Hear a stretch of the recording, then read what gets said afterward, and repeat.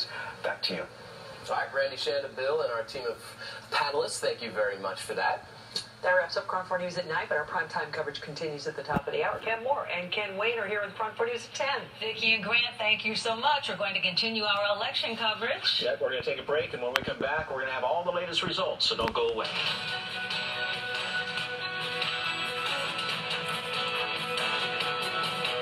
Evidence of a violent struggle. A secret plan to solve the murder of this family man. We were going to set a trap for 3 people. But would it work? These people might literally get away with murder. Take by. Tonight at 11 following KRON 4 News. When news breaks, Fire threatens an underground gas pipeline. KRON 4 has you covered before you head out the door. Daria Folsom, James Fletcher, Robin Winston, John Schrabel. The KRON 4 Morning News. Weekdays from 4 to 10. Chicago PD, tonight at 11 on KRON 4. When big stories from the nation's capital impact the Bay Area, we have you covered. I'm Alexandra Limon, KRON 4's Washington, D.C. correspondent. Covering the stories that affect your life. KRON 4 News, now with 3 hours in prime time.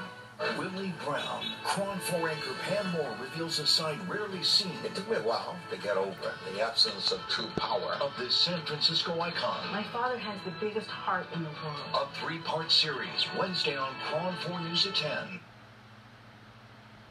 KRON 4 News, your local election headquarters.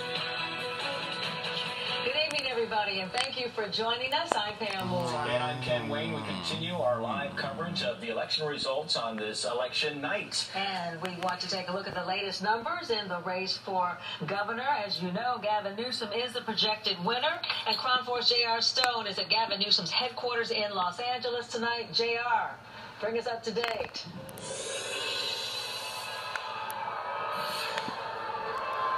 Well, Pam, I can tell you the energy building here in downtown Los Angeles, anticipation from so many people to hear Gavin Newsom. And as I speak, I want to go off in the distance. You can see this is the first speaker tonight.